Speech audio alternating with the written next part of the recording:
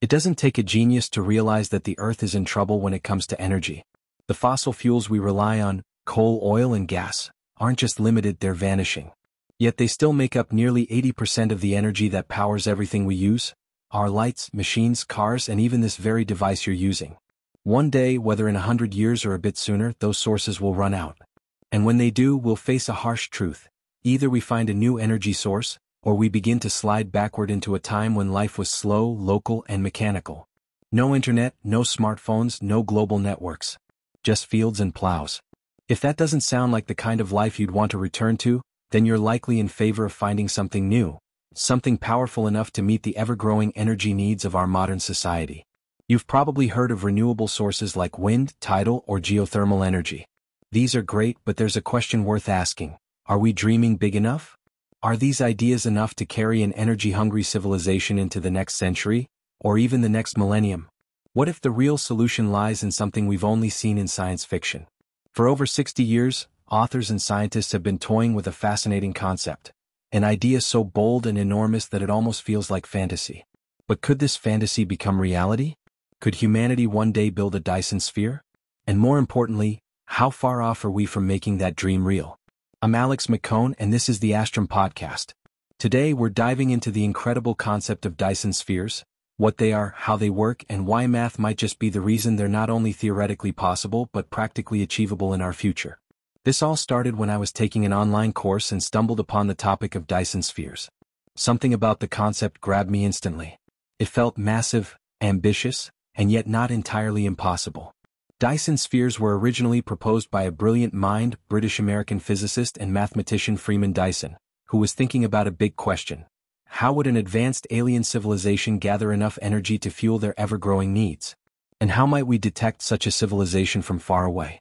Dyson imagined that such a civilization, if it had reached a spacefaring level, might not limit itself to solar panels on a planet's surface. Instead, it might go one step further. Build massive orbital structures around its own star to capture the enormous solar radiation it emits. Over time, more and more of these habitats or energy collectors would be built, until eventually, the star would be entirely surrounded. The result would be a gigantic shell, a megastructure that could gather nearly all the energy a star produces. This theoretical structure came to be known as a Dyson Sphere. Freeman Dyson himself got the idea from a science fiction novel called Star Maker, which he openly credited. But unlike the book, Dyson's idea wasn't about fantasy, it was about physics. Because all life, whether human or alien, needs energy to survive. And the more advanced a society becomes, the more energy it consumes. A Dyson Sphere would provide a mind-boggling amount of power, enough to catapult any civilization to the next level on the galactic scale. It wouldn't just be a clever trick, it would be a full transformation of how that society exists. Of course, this sounds like something straight out of a sci-fi movie. The scale alone is overwhelming. We're talking about building something around a star, not a planet, a star, something millions of kilometers wide. By today's standards, the idea seems laughably impossible. Our current technology isn't even close. But maybe that's exactly why we need to consider it more seriously. Because the energy crisis isn't going away. And even if the Dyson Sphere feels distant, the math is telling us something important. We need to look further ahead. Let's look at the numbers. There are currently over 8 billion people living on Earth. Collectively, we use about 4 times 10 to the power of 20 joules of energy each year. That's 400 quintillion joules annually. Sounds like a lot, right? Now compare that to what's left in our known oil reserves. About 6 times 10 to the power of 22 joules. That's around 66 sextillion joules. If we do some basic division, that means we only have around 150 years of oil left. Asterisk at best asterisk. Assuming we keep consuming energy at the current rate. But here's the catch. We're not standing still. We're increasing our energy consumption every single year. And that means we might actually run out of oil even sooner than that 150-year estimate. Sure, we might find a few more reserves here or there, but it's clear they won't last forever. If you're curious, I talk more about this in another video, but for now, let's stay focused on the bigger solution. When we compare fossil fuels to sunlight, things get interesting, really fast. The sun emits an unimaginable amount of energy. Even just the sunlight that reaches Earth's surface is massive. Let's break it down with a simple equation. The sun gives us about 1,360 joules per square meter at this distance. Multiply that by the area of Earth facing the sun, roughly 1.1 times 10 to the power of 14 square meters. Then multiply again by the number of seconds in a year, asterisk asterisk 31,536,000 seconds asterisk asterisk. And the result is a staggering 4.7 times 10 to the power of 24 joules per year. Let that sink in for a second. That's 10,000 times more energy than we currently extract from oil. Just from sunlight. Even if we were only able to capture half of that, it would still be more than enough to power every machine, every home, every car, every city, and even a much larger population than we have today. We're talking about enough energy to support not just 8 billion people, but potentially 40 trillion humans. Of course, with 40 trillion people, energy would be the least of our problems. Where would we even put them all? If we boosted the population by 5,000 times, we'd go from an average of 7 people per square kilometer to 35,000 people per square kilometer. That's one person every 3 square centimeters, an absurd level of crowding that would require the craziest housing solutions imaginable. Floating cities, underground towers, maybe even entire off-world colonies. Still, the point stands, the energy from the sun is plentiful. It's just sitting there waiting to be harnessed. And unlike fossil fuels, it won't run out for billions of years. So the question isn't whether the energy is available, the question is how much of it we can realistically gather and use. Right now we're barely scratching the surface. The sunlight that hits Earth alone is already enough to eliminate our need for fossil fuels, if only we had the infrastructure to gather it efficiently. But as our population keeps growing and as our technology becomes more energy demanding, the day will come when even Earth's surface won't be enough. That's when we'll need to look beyond the planet. And that's where the Dyson Sphere, or more realistically a Dyson swarm, comes in. A Dyson swarm is a variant of the original Dyson Sphere concept. Instead of building one solid structure around the sun, which is basically impossible with current engineering, we send out thousands or millions of solar collectors into orbit around the sun. These collectors could be satellites, panels, or even space habitats, all positioned to capture and relay solar energy. Each unit works individually, but together they act like a gigantic shell, a swarm that grows over time. The beauty of a Dyson swarm is its scalability. You don't need to build the whole thing at once. You can launch a few collectors at first, gather some energy, then use that energy to build and launch more. It's a snowball effect. Over decades or centuries, the swarm expands, giving us exponentially increasing access to solar power. That's the dream. That's the potential. And as I learned in the course I was taking, this kind of thinking is crucial. Because to solve the energy crisis permanently, we can't just think in terms of national grids or carbon taxes. We need to think in astronomical scales. If we can learn how to harness even a fraction of the sun's output directly in space, we would unlock an entirely new era for humanity. An era where energy is no longer a bottleneck, but a launch pad. Now imagine just for a moment, a future where humanity has become so advanced that we can measure our progress not just by our technology or social structures, but by the sheer amount of energy we can harness and use. This idea isn't science fiction. It's actually a scientific framework called the Kardashev scale. It's a method proposed in the 1960s to categorize civilizations based on their energy consumption capabilities. According to this scale, a Type I civilization can utilize all the energy available on its home planet. A Type II civilization takes a giant leap and is able to harness all the energy of its host star, our sun in this case. And a Type III civilization? Well, that's practically godlike. That's a species that can command energy across an entire galaxy. Right now, we're not even at Type I yet. Technically, humanity sits at about Type 0.7. We're not quite able to utilize 100% of Earth's available energy, but we're inching closer as our technologies develop. And here's the exciting part. Constructing a Dyson Sphere or even a Dyson Swarm could launch us straight into Type II territory. That's not a small step, it's a monumental leap. It would mean accessing nearly all the energy our solar system has to offer. To put this in perspective, our current global energy consumption stands at roughly 4.7 septillion joules per year. That's an unimaginably large number by everyday standards, but compared to the energy output of the sun, it's laughably small.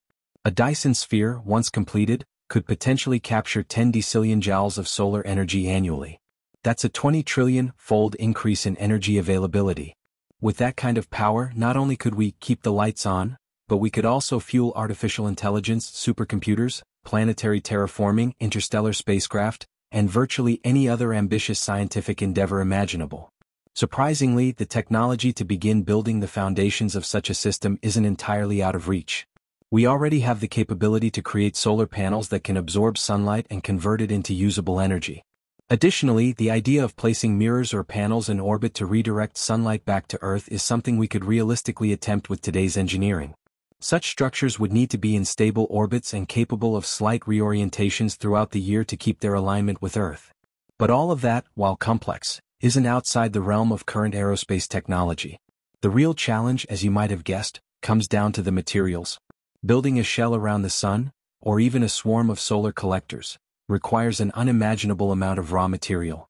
Just to give you an idea, if we were to build a Dyson Sphere at the same orbital distance as Earth is from the sun, and if we assumed the panels were less than a millimeter thick, we'd still need about 6% of Earth's entire volume in material. That's massive. Even with precision mining, where we only extract exactly what we need, this approach would still be far from practical. After all, we kind of need our planet to remain intact. However, if we consider moving the sphere closer to the sun, perhaps aligning it with Mercury's orbit, things become significantly more manageable. A smaller orbital path means a smaller surface area for the sphere or swarm, and thus fewer materials are needed. In fact, Mercury itself is believed to contain more than enough of the necessary metals and minerals to construct such a structure. Better yet, no one lives on Mercury, at least not yet, so ethical concerns about disturbing ecosystems or displacing inhabitants don't really apply. But even with Mercury's resources, there's another major hurdle: energy. Mining the materials, processing them, manufacturing the solar panels, and then launching those panels into orbit is an incredibly energy-intensive process. And lifting anything out of Mercury's gravity takes a huge amount of energy due to the planet's relatively deep gravitational field.